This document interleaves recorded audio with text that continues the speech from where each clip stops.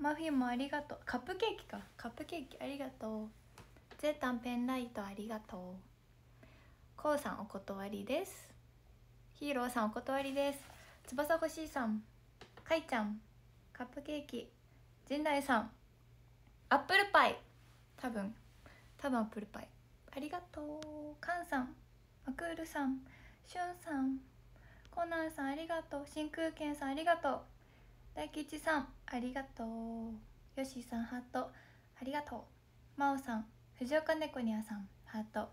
さよっちょさん、シュークリームみたいな、シュークリームこれシュークリーム。しんいちさん、徳島のひーくん、こうさん、ゼータンありがとうございます。真空剣さん、だるまもありがとう。よしーさん、こうさん、スタメンさん、 G2 さんありがとうございます。北斗のたかさん、ガードリさん、こうじさんありがとう。フレーベさんありがとう。テキサスのロンスターさん、バラ。カメさん、アップルパイ。スタメンさん、いっぱいありがとう。スイーツたち、カップケーキ。カズノシンさん、猫、お誕生日タワーありがとう。猫タワーだった、ありがとう。おめでとうって書く。フジポン、ダーソクさんケーキ。カルフさんカップケーキ。 G2 さんかわいいありがとう。ネロケンさんハート。ワウワウさんお疲れ。マチャルさんお断りです。スタメンさんハート。しいちさん、おみかんさん、まっすん、やまさん、そらそよかさん、ガバイトさん、いっきさん、山猫坊主さん、右田ピッポさんありがとうございます。広島港さん頑張れありがとう。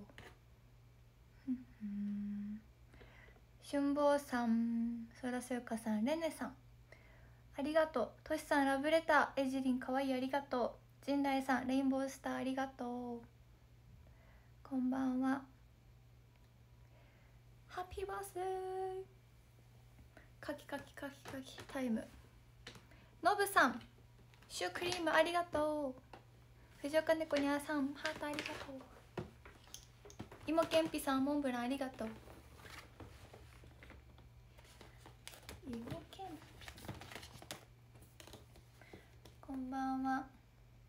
よしおんさんモンブランありがとう。どうもこんばんはです。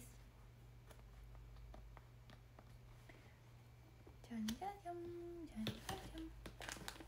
今日は朝も配信したんですけど、なんか久々に感じます。マポスさん推ししか勝たんありがとう。ナポリンバラ、まこばやさんモンブラン、ベニちゃんケーキ、たけさんカップケーキ、東京さんケーキありがとうございます。マポスさんカップケーキもありがとう。よしかずさんコウモリ、そらそよかさんカップケーキありがとう。ヒーローさんハートありがとう。壁チョロさんお断りです。しんいちさんケーキありがとうございます。そう、朝もね実はしたんですけどね、ちょっと今日はもう大充実な日でして、いろいろあったから長く感じました。一日が無事に終わりましたよ。一日が。みんなもお疲れ様。今日は何曜日なんですか？あ、金曜日ですね。金曜日お疲れ様です。金曜日だね今日は。何してるのみんな。金曜日花金なの？花の金曜日。鈴木さんハートありがとう。巷では明日から3連休。マジ？そうなの？確かに。そうじゃん、祝日じゃん。なんか今日さ前髪が目を攻撃してくる。3連休なんですか？何するんですか？パセリのイベントのない3連休は何をするご予定ですか？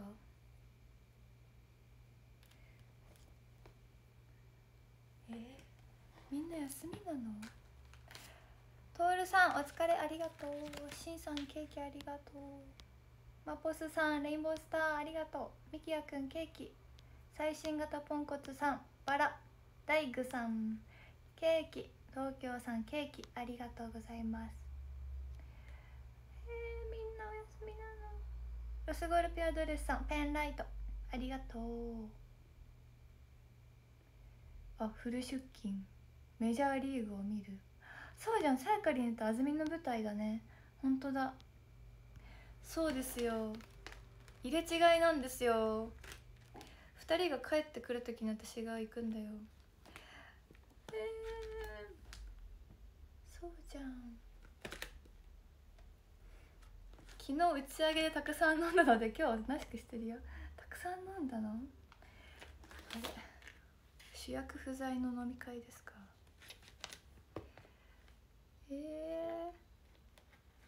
休館日会。ゆうたくんお断りです。パセリ内緒でちょこちょこ動くよ。あ、パセリ内緒か。水にしとくね。明日は英語のテスト。英検3連休らしい。あ、地方コン。もう地方コンの日？早いね。地方コン行きたい。私も行けないけど。地方コンか。よもつくさんカップケーキありがとう。しんいちさんケーキありがとう。もちはださんハート。まるひのさんシュークリームとケーキとモンブランありがとう。行きたかった。千穂さんの完売と噂の、完売して追加公演の決まった噂のジオコンですか？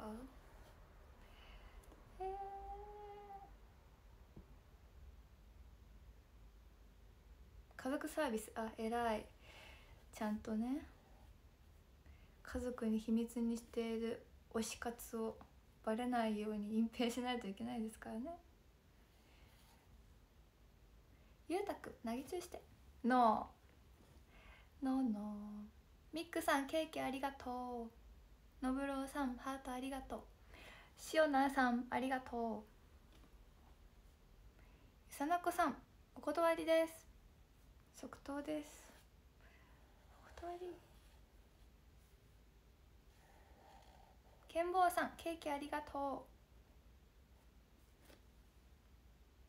昨日の会場の隣のカフェがあったの？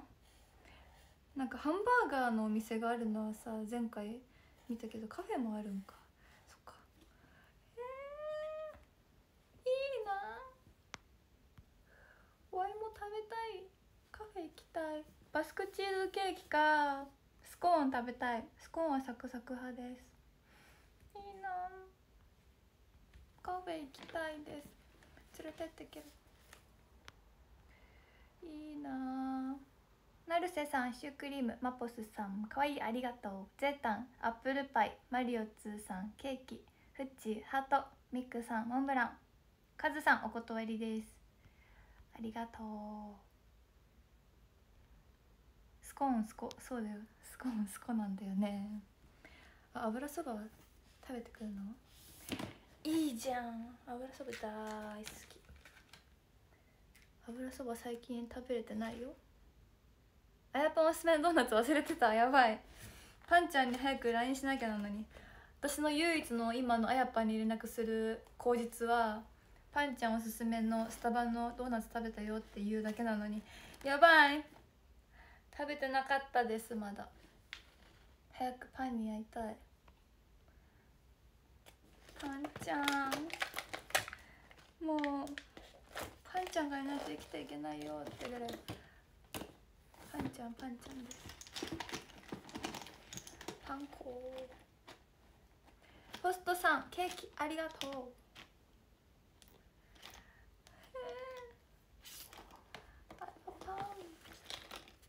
うっかりあんこさんお疲れありがとう。ロデムさんミキヤくんハート。コロネさんモンブラン。キングタツさんカップケーキ、みつるんかわいいありがとう。少々さんケーキ、おみかんさんシュークリームありがとう。ふるんさんハートありがとう。ほいほいほい。そう、明日早起きなので朝配信しかできないんですよ、実は。そうなんです、悲しいことに明日朝配信でございます。明日は一体何をするのでしょうか、分かりませんが、早起きってことだけは分かっています。何時に起きよう。でも5時から配信しないと。だから4時か4時半。起きれるかな。起きれますように。4時か4時半起きで予定しています。なんだろうね、人間ドックまたなんでしょうね。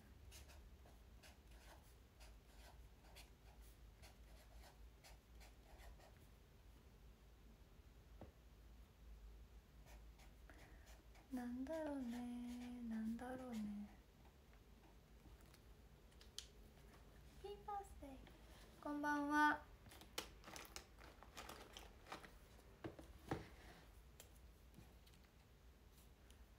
もう不明、すべてが不明だわ。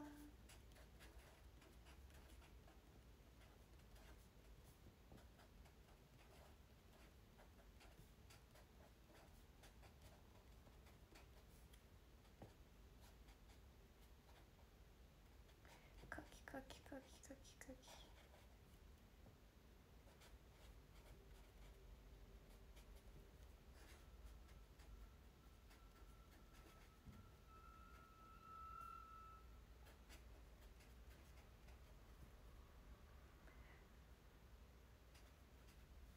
海外ロケパスポート早速。いや国内ですね、国内だね。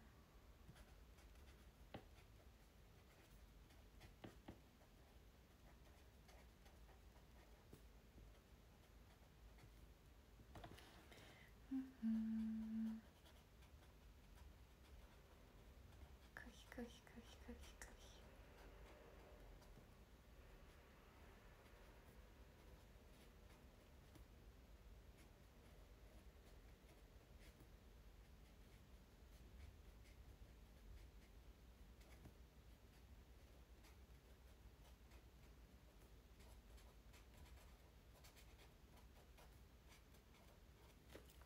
カキカキカキカキ。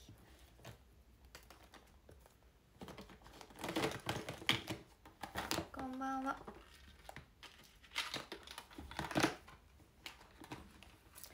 確かに食べるロケがいいな本当だね。商店街ロケとか行ってみたい。商店街ロケ行ったらまずコロッケ食べたいです。どうですか、どうですかって何どうですかっていうのはみんなの口的にはみんな何から行きますか。商店街でロケするってなったら何がいいだろうね。一発目コロッケは胃に来るかな。もっとなんか野菜とかがいいかな。どうかな。いいね、肉屋さんのコロッケとか絶対美味しいもんね。商店街ロケ行きたいです。あ、練り物ね、たい焼きね、あ、クロワッサンね。今日クロワッサン買ったんですよ。クロワッサン、クロワッサン大好きなんだ。メールに送ったクロワッサンあれおすすめ。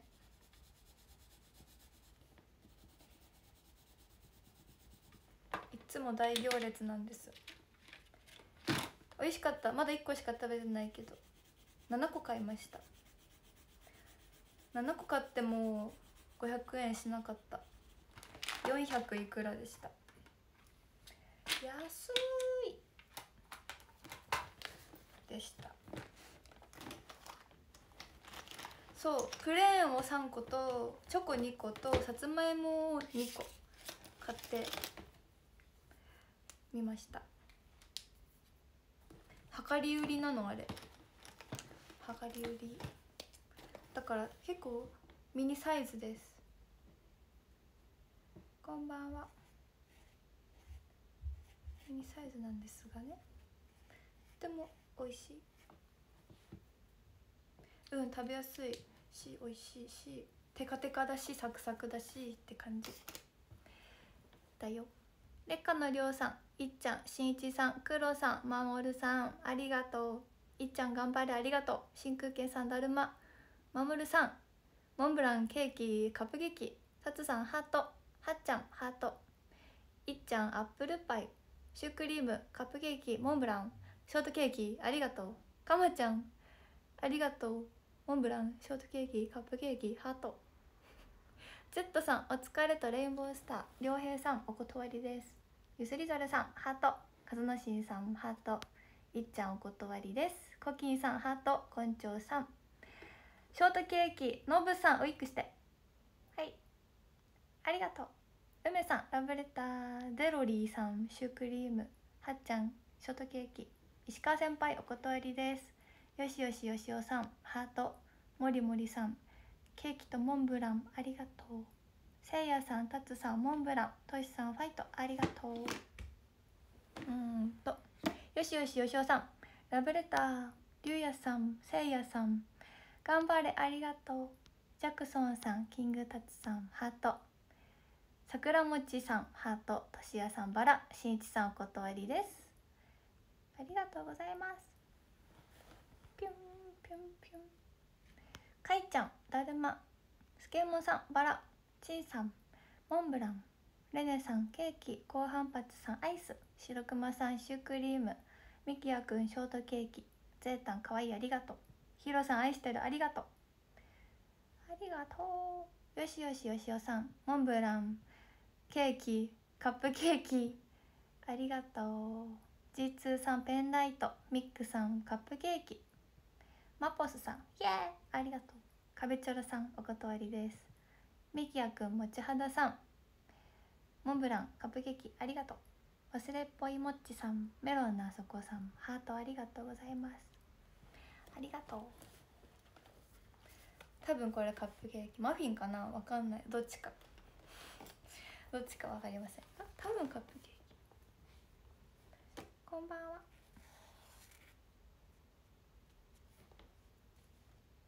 ほー。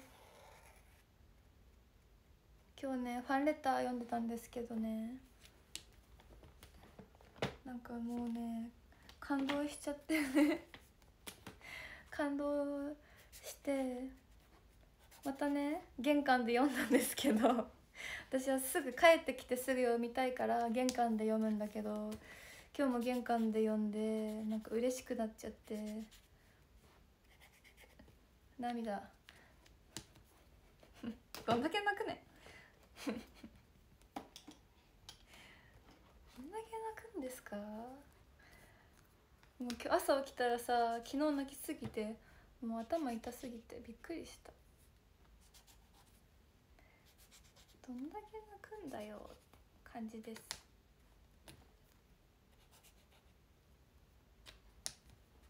よいし、和野しんさんタワーありがとうございます。じゃーん、ハッピーバースデー、じゃんじゃんじゃん、お誕生日おめでとうございます。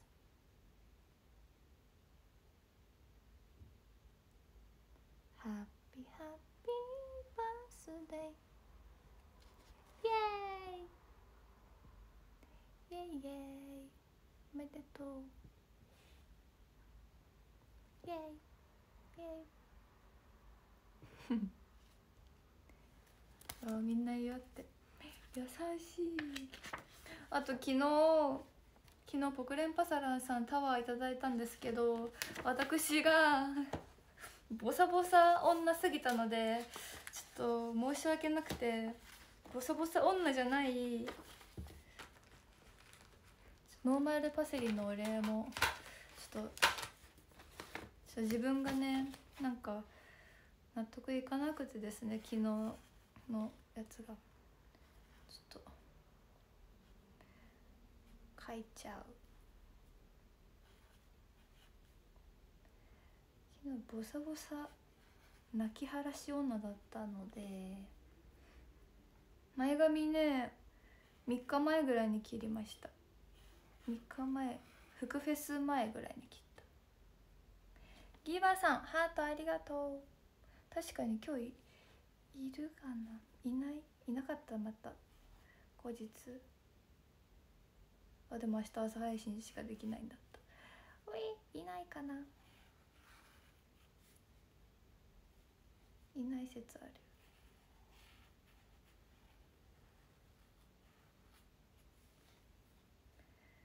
昨日は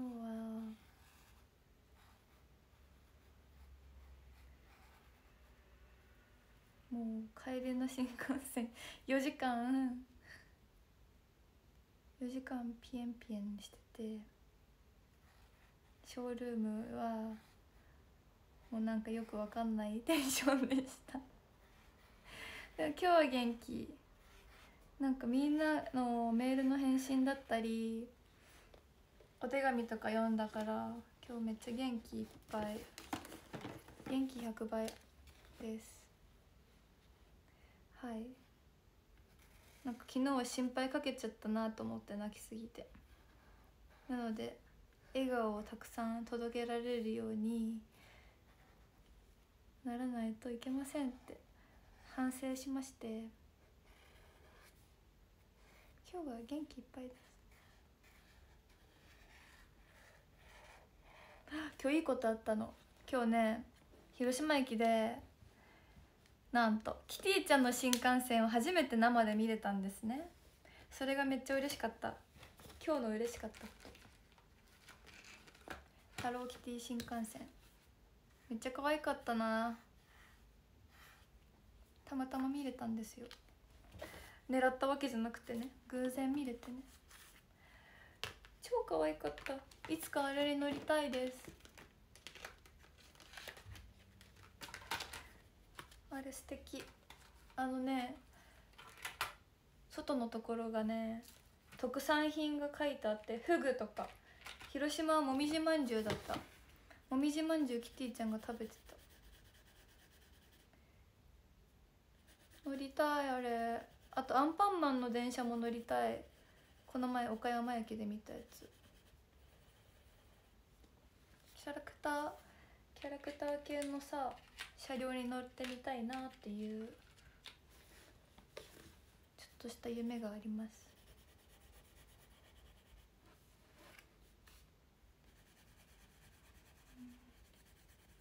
乗りてえな、乗りてえわな。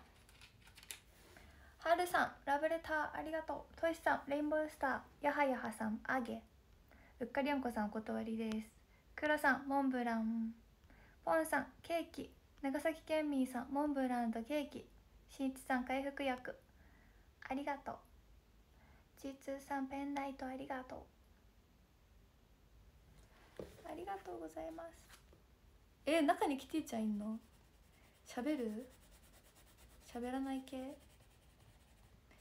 乗ってみたいです。おみかんさん頑張れありがとう。たかしんさんケーキ、かいちゃん、とおるさんハートありがとう。乗りたい。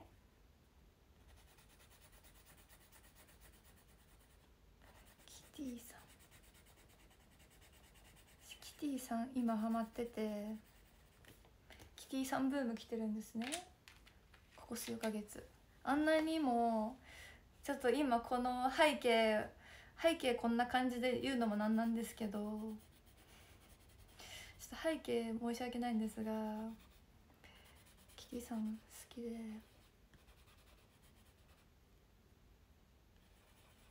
キティさん50周年だったっけな今年。キテ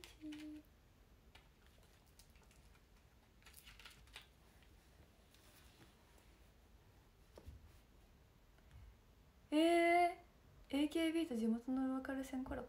何それ、最高じゃないですか。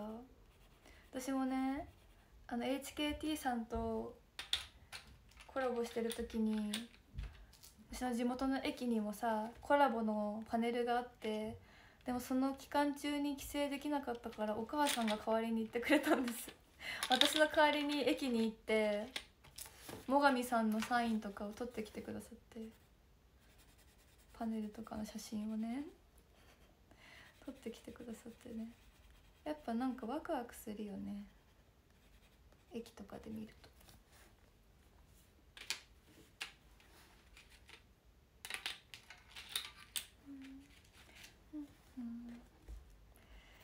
私もいつか駅に登場したい。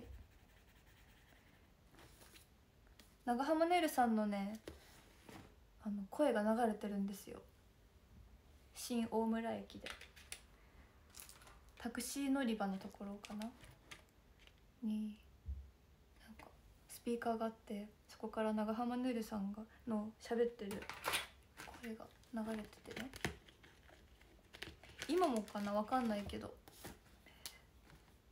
流れてたんですね。そうなの、なんかワクワクする。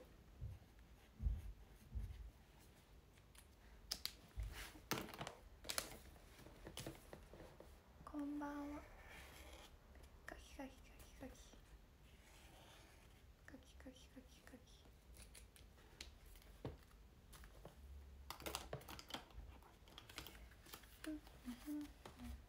パセリの声、パセリかけて滑舌悪いからな。ちょっと今も噛んだしパセリ滑舌やばいからな。一時期良かったんですけどね、またなんか悪化してきたね。ハキハキ喋らなきゃ。こんばんは。ショールームがすぐ落ちる。でもあるよね、たまにそういう時。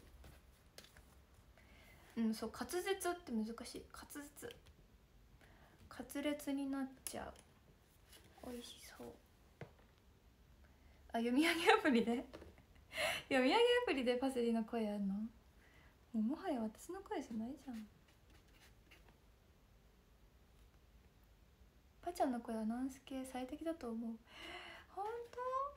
でも声好きって言ってもらえるの嬉しい。超嬉しい。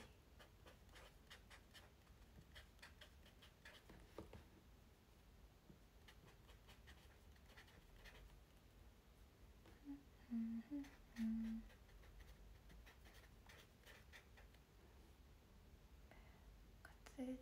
ホームズくんいますよ。あ、やばい。はい。なんかそっぽ向いてます。シュールだわ。マポスさんありがとう。しんいちさんカップケーキとモンブランありがとう。田舎のおじさんモンブランとケーキありがとう。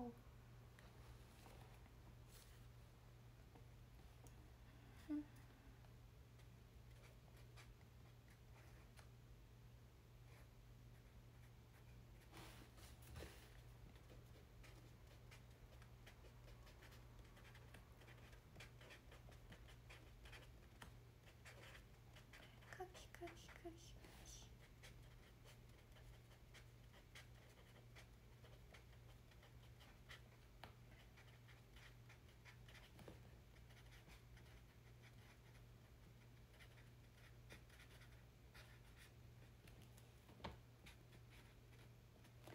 おい、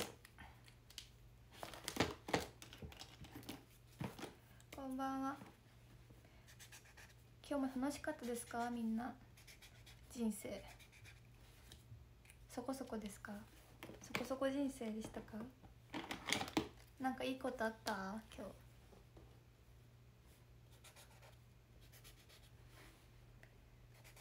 日？毎日いいこと発表会していこう。なんかちょっとしたいいこととか、ちょっとした悲しいこととか、ここで発表会して共有する。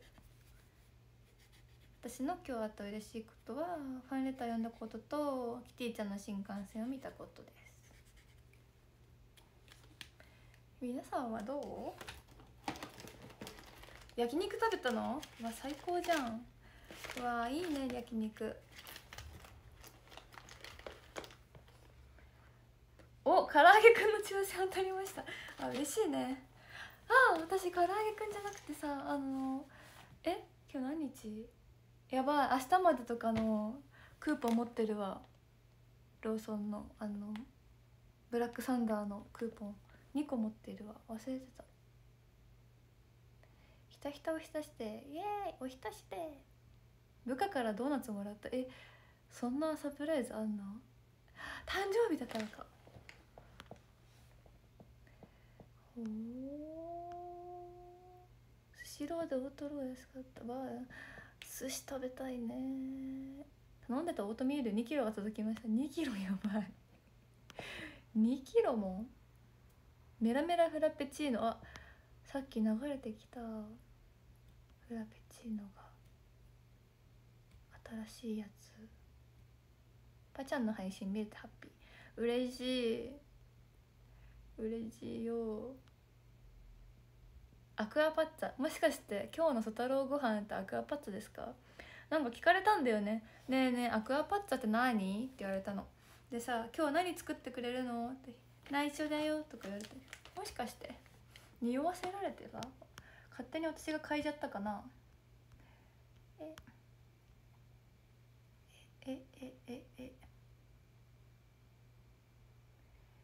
賞味期限が迫った卵をちょうど使い切りました。わあ、嬉しいやつだ。すっきり。落書き見たよ。見ましたよ、落書き。ベートーベンさんにも言われた。この前ベートークで「筋肉マン」の話したから「ショールームも筋肉マントークでした、私ついていけませんでした」って言ったら、なんか見ましたよ、なんかデコとほっぺたにパセリって書いてる見ましたって言われて、見られてましたね。多分スクショですね。 X のスクショを見られてしまいました。クリームぜんざいは食べたことない。お仕事でお客さんからお褒めの言葉が来たとお知らせがあった。嬉しいね。のり弁137円で買えた。すご。令和を生きてますか？すごいじゃん。この円安の時代に137円の弁当があんの？最高だね。ちょっと教えてほしい。いいね。クロさん、ケーキありがとう。こんばんは。リキさん、マックスさん、モンブラン、ケーキ、カップケーキありがとう。大工さん、ハートありがとう。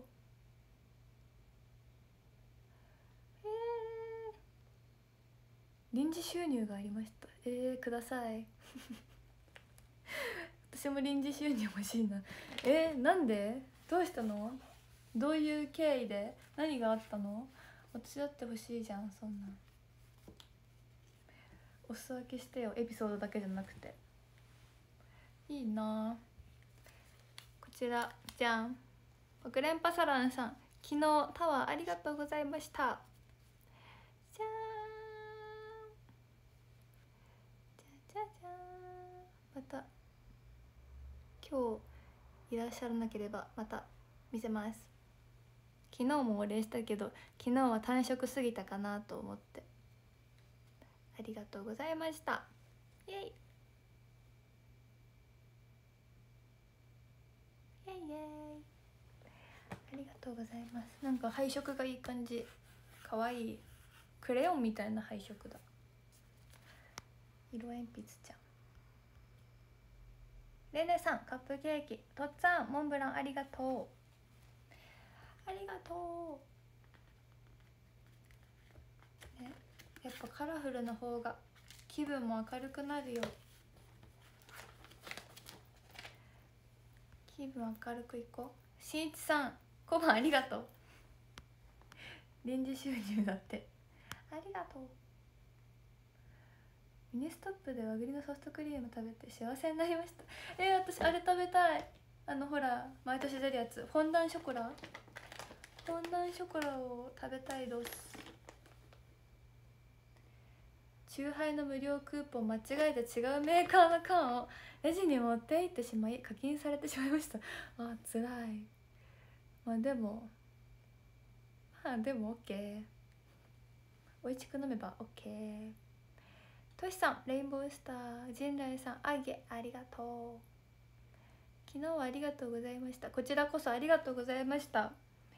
もう本当に木曜日のね17時という時間に集まってくださって本当ありがとうございました。まさかの涙。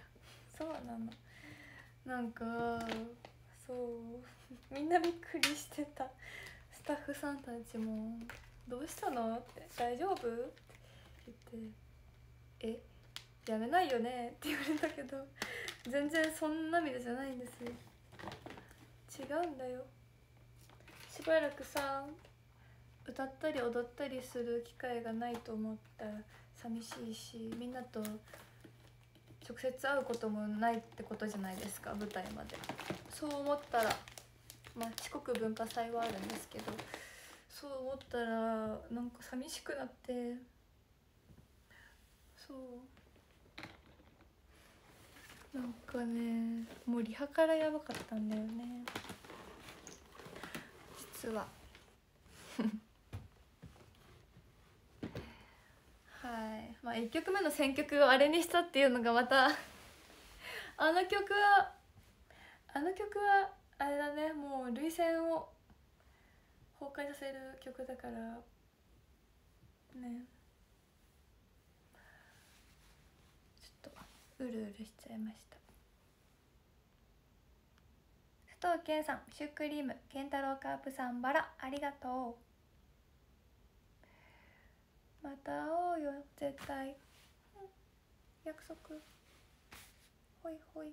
他のメンバーに浮気しないでね。指切ったです。涙目でお見送られたらキュンとするじゃん。危うくつえところだった。やばいつえところだったって何？まさか今まで上辺だったの？私たちの関係って。健太郎カープさんケーキ、りゅうやさん尊いありがとう、みきやくんハート、はっちゃん頑張れありがとう。みんなだってみんな絶対浮気するんだよね浮気しないでよね。泣きたい時は泣いたらいいじゃない。もう毎日泣いちゃうそんなのなんかさ泣きすぎたらさ、ちょっとお腹鳴ってすいませんね。泣きすぎたらさもうみんなだんだんはいはいってなりそうだからね、ちゃんと涙はもう涙腺コルクをちゃんと締めとかないといけません。しんいちさん愛してるありがとう。シューンケーキありがとう。ケーキ今日アイスケーキ買うか迷ったんだよね何も誕生日でもないけどさ、アイスケーキ食べたいと思って買うか迷いました。買わなかったです。チョコモナカジャンボにしました。浮気はパセリが本命だからできるんだからね。なんかそれっぽいこと言ってるわ確かにな。でもさ浮気するってことは本命で満足できないからだってことじゃないですか。みんなもう推しメンだけじゃ足りません。もっと若い子の刺激が欲しいって思ってみんなちょこちょろしてるわけじゃないですか。なあ、帰ってきてくれたら OK です。パセリに浮気中パセルに上着中、それはもうウェルカム。どんどん来てください。良平さんハートありがとう。浮気しすぎてどれが本命か分からなくなった。いやあるあるだわ。そうだよな。ウェルカムだよ。もうどんどん来たらいいよ。そうだそうだそうだ。ビエネット今は森永、そうなんだ、変わったのか。調べてくれたのありがとう。私は昨日そのビエネットの会社答えられなくてちょっと悔しくなってた。ちょっとアイス好きとしてちょっとまだまだ知識が足りんなと思いまして。かいちゃんペンライトありがとう。これからはつかず離れずの関係でいましょうそうね、程よい距離感で大事ですからね。はい、程よい距離感というのは本当に大事。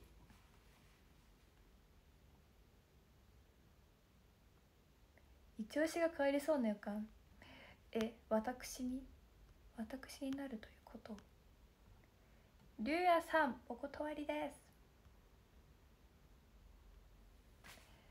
ガチ恋と程よくと、もう何でも、もう好きでいてくれたらもう何でもいいと思い始めました。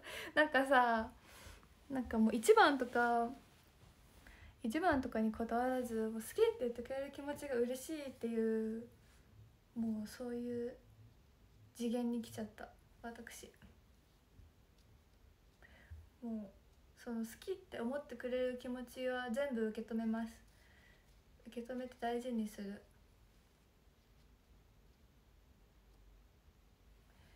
そうです。だってみんな浮気するからもうそうやって思ってないと、あの人また行ってって思って、もうこっちもやってらんないのでちょっとそれぐらいの距離感で、仕方ないよね、人間だもの、蜜をって感じです。健太郎カープさんハート、ポテチさんハート、和也さん愛してるありがとう、そらそやかさんハート、佐藤健さんラブレターありがとう、ありがとう。ゆうやさん愛してるありがとう。やさぐれないねやさぐれてないよ。そうなんだよね、ガチすぎると病んじゃうじゃないですか人って。だから程よい距離感っていうのはやっぱ大事なんですよ、ほんまに。なんか最近さ SNS ほんまにってなんかマニーって書くやつとさほまにって書くやつとさめっちゃ流れてくる。あれは若者言葉ですか？若者言葉なの？直樹さん、としさん、モンブランありがとう。おみかんさんお断りです。まこばやさんレインボースターありがとう。ふみやきさんわかるありがとう。みやさんハート、かいちゃんペンライトありがと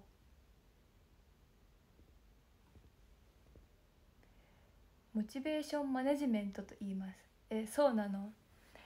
いやでも大事だね、自分の気持ち管理は。しんいちさんモンブランありがとう。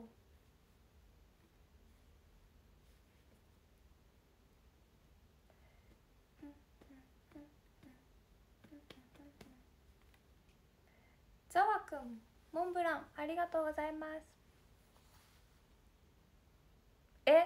月見多分来週か再来週の火曜日まで。やめてけろ、まだ食べてないから私。まだゼロ月見なんだから食べれてないんだけど、ちょっと待ってよもうちょっと。じゃあ来週の火曜日混んでるよね絶対。そんなみんな月見納めしちゃうもん。なんでですか？もう終わるの？なんか出るの新しいのが。やめてよ。サムライマック、もう世代交代の時期、やめてよ。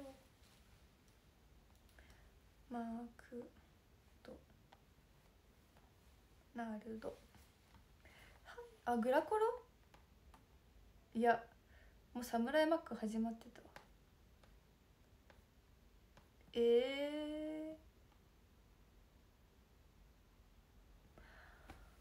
えほえほえ、グラコロも食べたことない、まだゼログラコロ。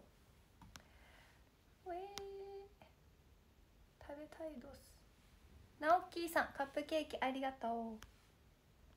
グラコログラコログラコログラコロ。森健銀河さん、モンブランありがと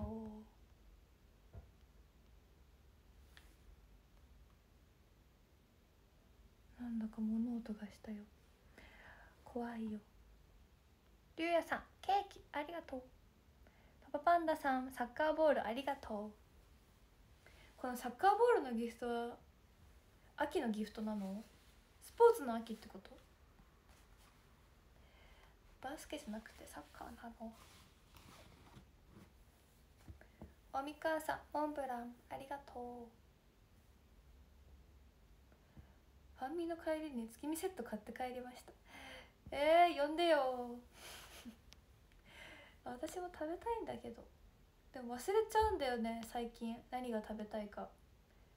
トシさん、レインボースターありがとう。クロさん、カップケーキ。よしひろさん、カップケーキありがとう。あ、ワールドカップだからか。あ、なるほど、確かに。りゅうやさん、ケーキありがとう。ひろっちさん、ケーキありがとう。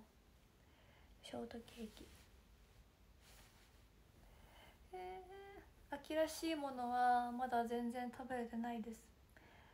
かぼちゃのサラダ買ったんですけど、なんかおしゃれサラダ買ったんですけど、この前ホテルの冷蔵庫に忘れてきた最悪、本当に最悪です。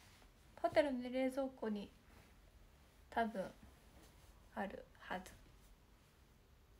焼き芋食べてない今年。ゼロ焼き芋。栗も食べてない。でも梨は食べました。サンマ食べてない。梨ぐらいかな。あ、柿食べた。柿、フルーツの柿、コンビニで売ってました。柿。でも焼き柿も食べたい。海鮮の方の柿食べたいんですよね。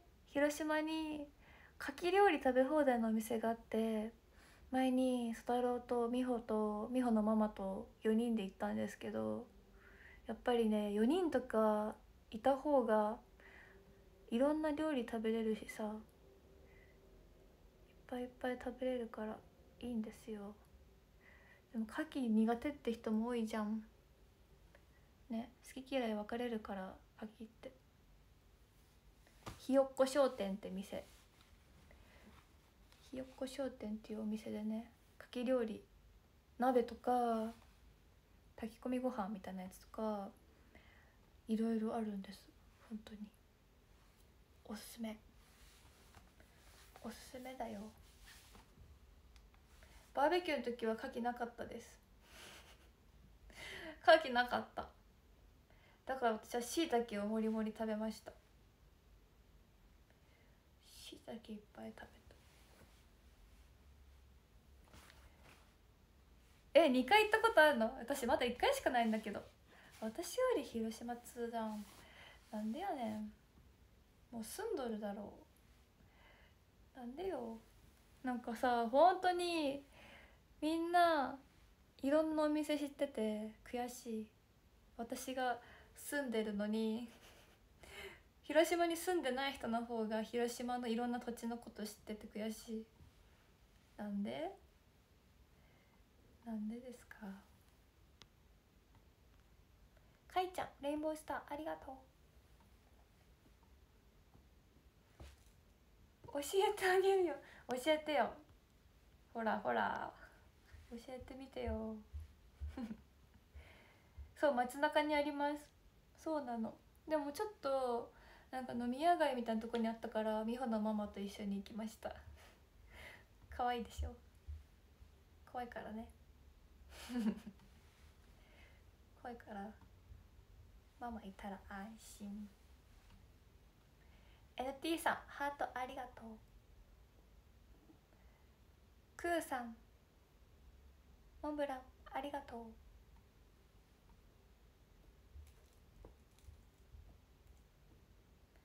そう、でも2年前に行ったっきりなんですよね。また行きたい。フッチーハートありがとう。明日とんかつ食べてきます。いいね。ロースですか、ヒレですか？ロース、鳥貴族はいや街中にある。街中にあるよ。2店舗目が結構街中。ヒレタンパク質、こんばんは。私は明日はもう早起きだから4食ぐらい食べたいなと思ってる。でも多分お昼とかはお弁当かなと思います。多分です。西やんハートありがとう。ありがとう。パスお酒は飲む人いないから、みんな私がさ ST 入った頃みんな学生だったから、で実家にいた頃も周り飲む人いなかったから、もう全然自分が飲めるのか飲めないのかすらもわからないぐらい飲んでない謎に包まれてます。私が本当に初めて飲んだなって思ったのは、飲んだっていう記憶があるのは、私の記憶の中である一番飲んだやつは STU のなんかコロナ禍の時にやったオンラインの飲み会みたいな、生配信みたいなやつ、 TSS かなんかの TSS だったかな、 TSS の生配信でなんかお酒を飲む配信があったんですよ。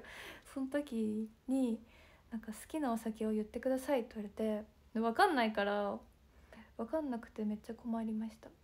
何が何だかはてはてって感じです。フェリスさんペンライトありがとう。ありがとう。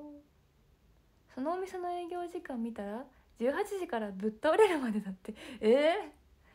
すごい根性でやってるの。 HKT さんの曲にあるね、ぶっ倒れるまで。ジッツーさんハートありがとう。エリオさんハートありがとう。フィリップさんケーキありがとう。あ、そう、フナタンさんの、そうフナタンさんの回です。そうですよ。トシさんモンブランありがとう。しがない関西人さんケーキありがとうございます。コウスケさんハートありがとうございます。はっちゃん頑張れありがとう。ジッツーさん、ジェリーさんバラありがとう。ノブさんシュークリームありがとう。パーちゃん、はい、しばらくお酒やめてます。いいじゃん。私もお酒にかけるならアイスにかけたいからアイスがいいからな。子供だわ、子供ですな。シェイクシャック行ったことありますよ。シェイクシャック東京とかユニバとかでもシェイクシャックあるよ。ナゲットが好きですよ私は。でもシェイクシャックのアイス食べたことない。まだいつか食べたい。しがない関西人さんハート。ナオッキーさんレインボースター。しんいちさんカップケーキショートケーキありがとうございます。今日はチョコモナカジャンボをレッスン前に食べて、レッスン終わりはオロナミン C にしちゃった。ちょっとまだ食べたいけど、明日も早いですからね。最近寒いから体調崩さないように様子見で。今日は1個にしようかな。みゆうさん、だるまありがとう。ドイツのミニマロンさん、アイスありがとう。パパパンダさん、ハートありがとう。ミックさん、バラありがとう。いいな、みんなアイス食べてる。ゼータン、アイスありがとう。パパパンダさん、イエーイありがとう。ナルシさん、モンブランありがとう。22時、ほんとじゃん。私のご飯はどんな感じかな。私のご飯って完成しそうかしらね。今日はご飯をまだご飯食べてないんですね。今日昼から食べてなくて、まだ作ってますか？そうなんです。今日は夜ご飯ごちそうになる日で、ちょっと今はまだ食べてないんですけど、そう作りたいって言って自炊モチベらしい今だから、まだ作ってます。あれ、まだ作ってるか。あきもさん、ケーキありがとう。モンブランもありがとう。としさん、ハートありがとう。ありがとう。一つのミニマロンさん、シュークリームありがとう。楽しみ。もうハングリー。なんか STU のメンバー誰が配信してるかなって見たら、たこ焼き作ってるゆきりかが見えた。うわー、お腹が空いちゃうぜ。はるぺこだぜ。こんばんは。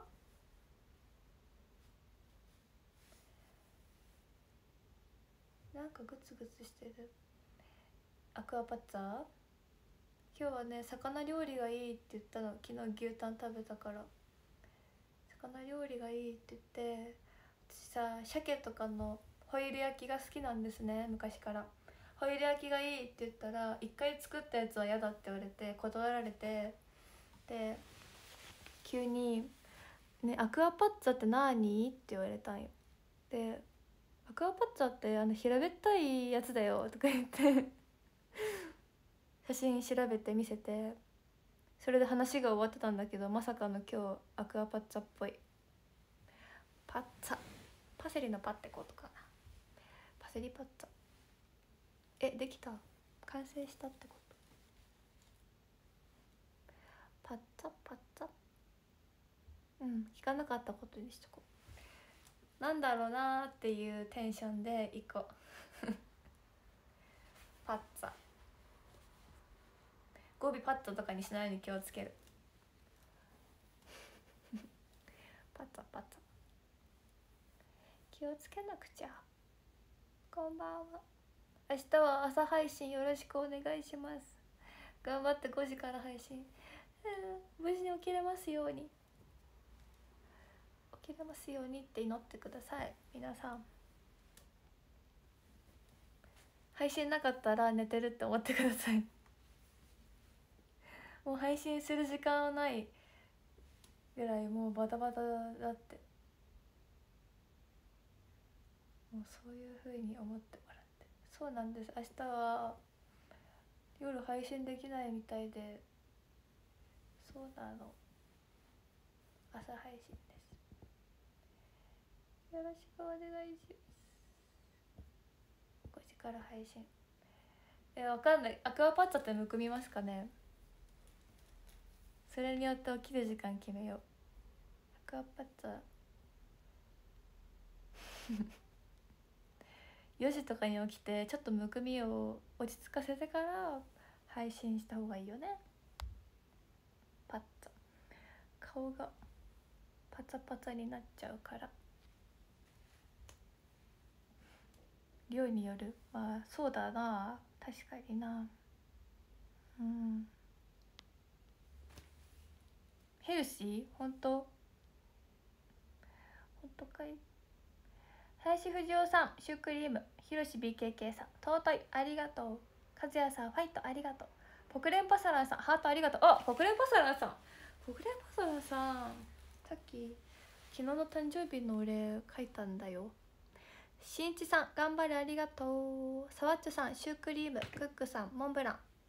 のぶさんタコありがとう。おうかさんケーキ。マポスさんファイトありがとう。ほいきっとむくんでても可愛いから大丈夫やで。何そんな顔文字可愛い。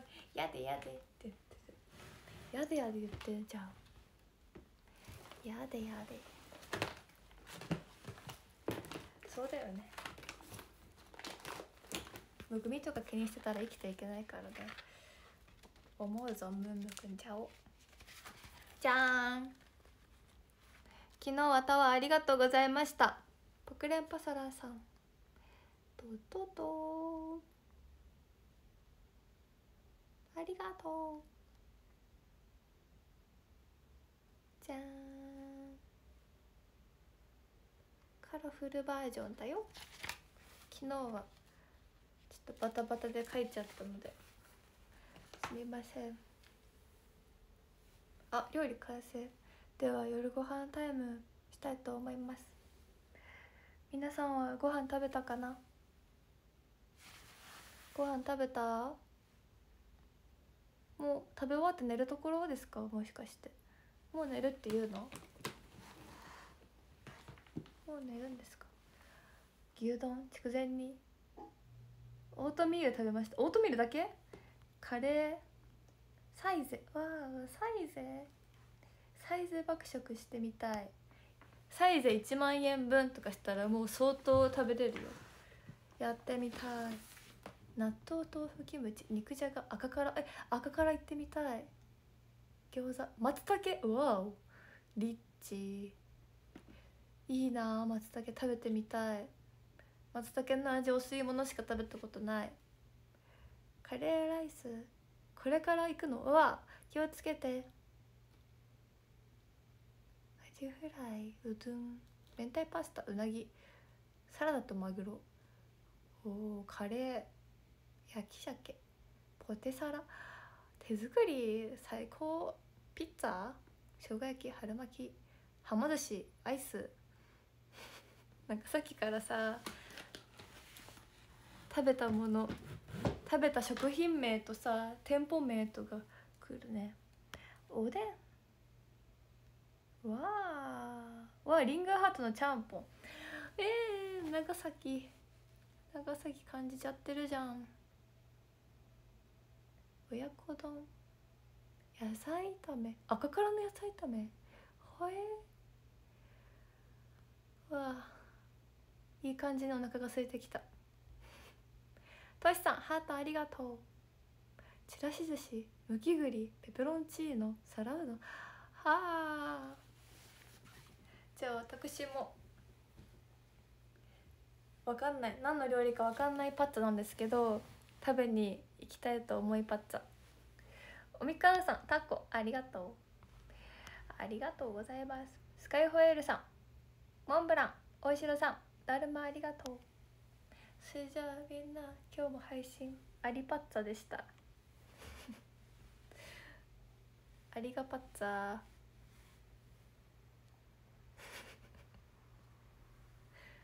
今日も一日お疲れ様です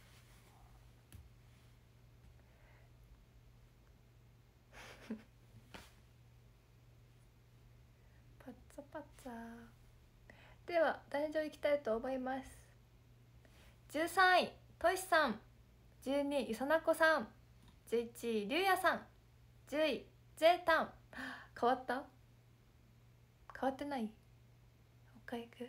13位としさん、12位ゆさなこさん、11位ねえ嘘ばっかついてた。もう一回。13位としさん、12位ゆさなこさん、11位りゅうやさん、10位ぜいたん、9位かいちゃん、8位陣内さん、7位のぶさん、6位 Z さん、5位いっちゃん、4位ゆうたくん、3位じつさん、2位マポスさん、1位かずのしんさん、ありがとうございます。ありがとうございました。それではまた明日5時に5時に起きれたらお会いしましょう。早起き頑張りたいと思います。それではおやすみなさい。今日も一日お疲れ様でした。金曜日お疲れ様でした。また明日です。ありがとうパッツァー。またね。